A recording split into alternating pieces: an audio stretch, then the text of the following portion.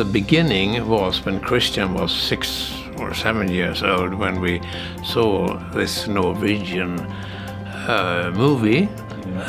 And Christian said to me when we left the cinema, "Father, when I grow up, that's the kind of car I want to build."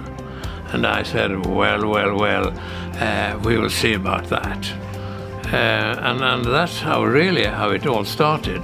After his exam, he said to me, "Father, I think it's time now for me, really.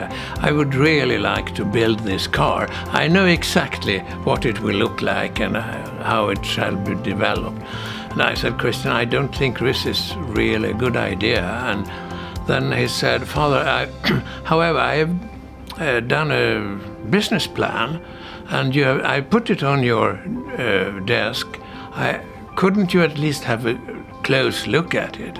And then, quite of a sudden, I read this business plan, and it did really contain anything you can desire from a business plan, from A to Z.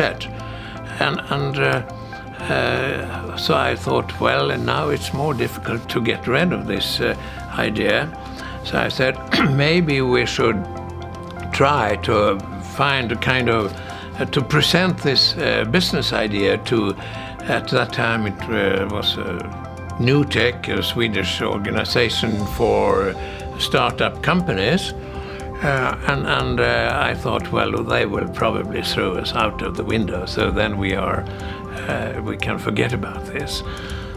But it took some 6 weeks before we could do this interview at New Tech.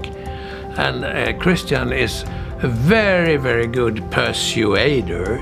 So after a few weeks he had kind of persuaded me that we will do this together, and we went to New Tech, and instead of getting thrown out of the window, which I more or less had hoped, they said, "Whoa, this was the nicest thing we have heard for a very long time. Where do you want to start?" Christian said, "Well, preferably as close to our future markets as possible." And then we landed at a town in the southeast of Sweden. And at that time I had very recently sold a company, so I was kind of free to do other things. So I said to Christian, "Well, maybe I can come with you the first 3-4 weeks to help you get going."